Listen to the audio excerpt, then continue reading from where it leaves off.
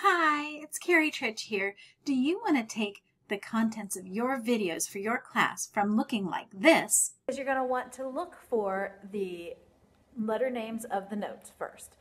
So we know that this first one is on the third line up, and you know every good boy deserves football. So since it's on the third line, every good boy, we know that one is B. All right? To looking like this? The first half of the middle line is the same as the second half, so it's not as hard as you think. It's a 3-line song, but really all you have to learn to get it all is a line and a half, okay? All right, so let's try playing Twinkle Twinkle Little Star. 1, 2, ready, go.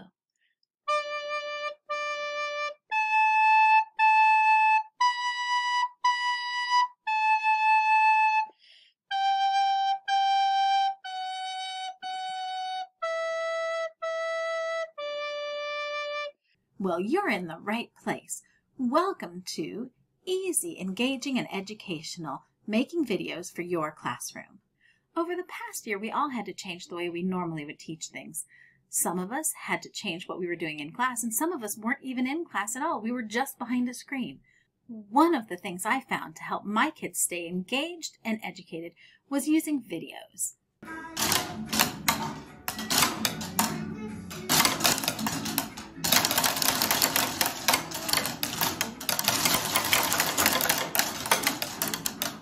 I made videos to teach concepts. What a note, it gets one beat, only one sound when you play, and I will ask you every day, what does the note say? I made videos for subs to use in class. The snowman's got his hat back again, but the wind is going to blow it away. Oh no, can you tell this time? It starts in the middle again, but does it go high or low first? Yes, it goes high.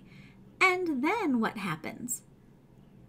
It falls down low, and it comes back up again to high or low or the middle. Back to the middle, and then just a little bit higher at the end. Are you ready to try this path? Get your magic finger and your voice ready, starting in the middle again. Here we go. I made videos that the kids could interact with whether they were in the classroom or at home. Hands like this. Hands like this. 1, 2, 3, 4. 1, 2, 3, 4. Make a movement with your elbow.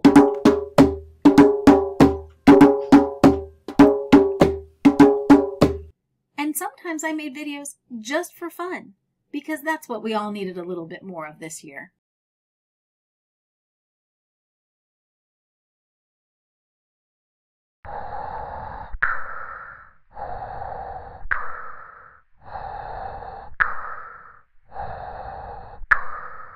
He's Darth Vader, not Anakin now. He's Darth Vader, not Anakin now.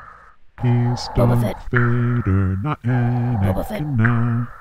He's Darth Vader, not Anakin now. In this session, I'm going to teach you some of the tricks I've learned while making videos for my own students that you can take to make videos for your students in your classrooms. Whether you teach band, orchestra, choir, or general music, videos can be an engaging way to keep educating students, whether you're in person or online. Hopefully, you'll be able to find something of value and use it to help your students in your classroom. Making videos with Mrs. Tritsch.